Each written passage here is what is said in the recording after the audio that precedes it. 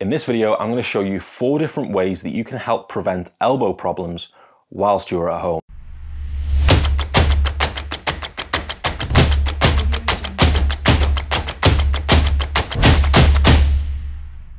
So I'm going to start this video by stressing that this is directed to those of you who do not currently have any elbow pain. Alternatively, you may have had previous history of elbow problems but do not currently have any. The reason why I stress this is because the 4 exercises within this video are very, very difficult. And for those of you who currently experience pain at the elbow, you may find these a little unbearable or too difficult to manage. If you're one of those people who currently have elbow issues, then do comment in the box below and I'm more than happy to create a separate video on how to treat existing elbow pain. So there is a common misconception that tennis players experience tennis elbow and golfers experience golfer's elbow. However, in my experience, most of the tennis players that I've worked with who've had elbow issues tend to experience golfer's elbow, which is medially, as opposed to tennis elbow, which is laterally. Regardless of where the pain is that you're experiencing, these 4 exercises will help you prevent this issue from happening in the first place. The reason why these tendinitis or tendinosis problems occur in the first place is because these tissues within the joint are not experienced enough or strong enough to withstand the forces and the volume of those forces done repetitively over and over again during, for example, forehands, backhands and serves repetitively for hundreds of reps, day by day by day. There is a possibility it could be linked with muscular imbalances, but the main reason is because the tissues, the muscles, the tendons, etc. are not strong enough, they're not robust enough to withstand those forces repetitively.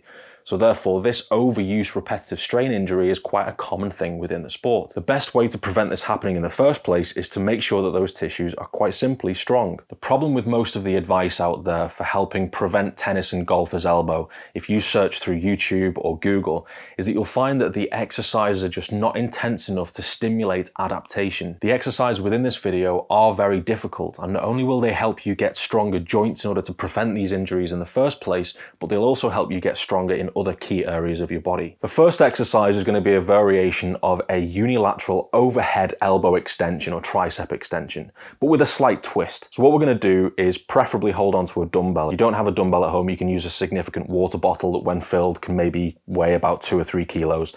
And from here, with a neutral grip, you're going to actually flex at the wrist in order to try and create tension within the tissues that are associated with the elbow joint itself.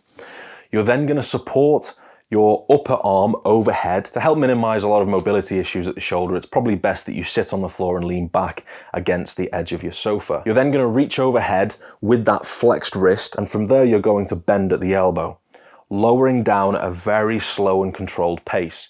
Try and squeeze the bicep at the very bottom to experience an even bigger stretch in the tricep, and then you're going to extend all whilst trying to keep that wrist flexed. That flexed wrist again will just give you extra tension within the elbow tricep area, and it will just make that exercise that little bit more challenging.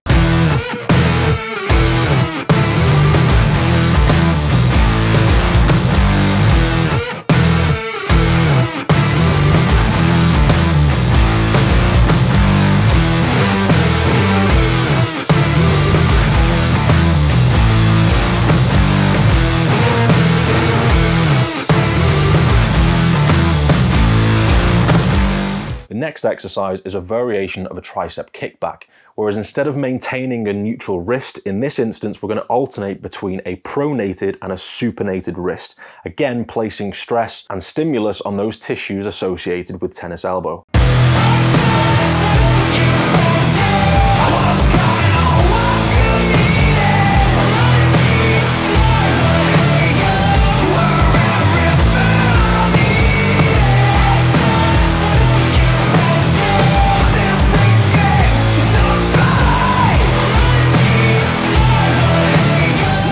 The third exercise is going to be a variation of a press-up or push-up.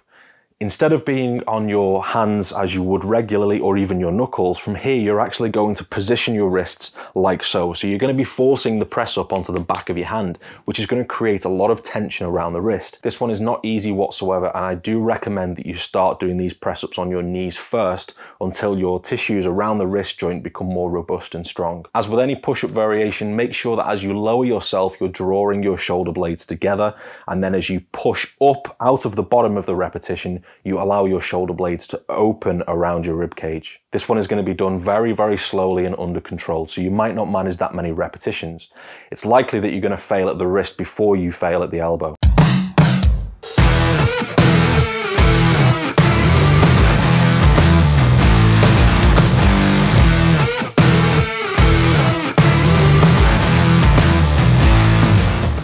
So our fourth and last exercise is a regular press up. Here we're going to focus on a key area to help prevent joint problems, and that's going to be isometrics. You're going to set yourself up for a regular press up. Again, if you can't do these with your knees off the ground, then just quite simply put your knees on the ground to help reduce the intensity.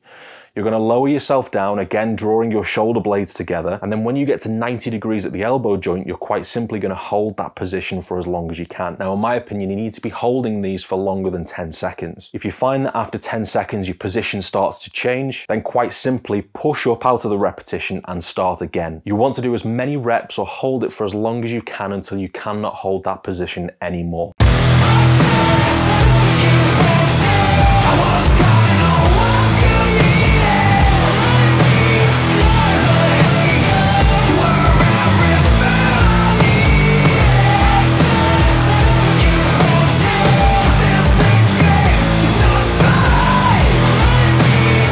As always, thank you for watching. Place a comment in the box below if you have any specific questions or any videos you'd like me to cover. If you've enjoyed this video, hit the like button, and if you want to see more, please hit the subscribe button as well as the bell icon next to that to get notified of our next release.